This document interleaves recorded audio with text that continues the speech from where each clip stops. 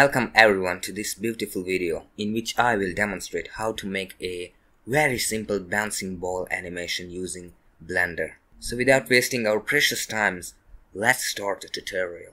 First, delete all these objects as we're not gonna need them. Now add a plane. This will be our ground.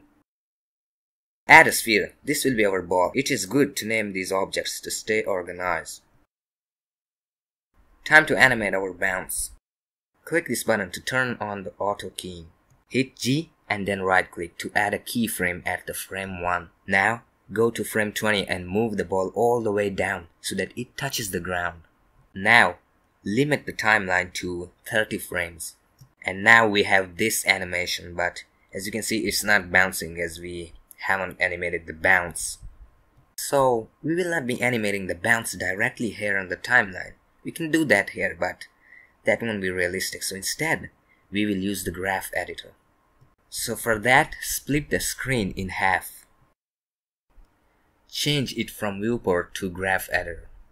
Here you can see that when the ball will bounce, it will change its location only and not rotations or scales, so turn off all the other things. You can also see that when the ball will bounce, it will only move on Z axis. I mean up and down, so turn off all the locations save Z. Hit A to select both of the keyframes and press N to reveal the hidden panel. Here you can see that the interpolation is set to Bezier. Click this and change it to bounce. And now if you play the animation, you will see that the ball will bounce with realistic motion.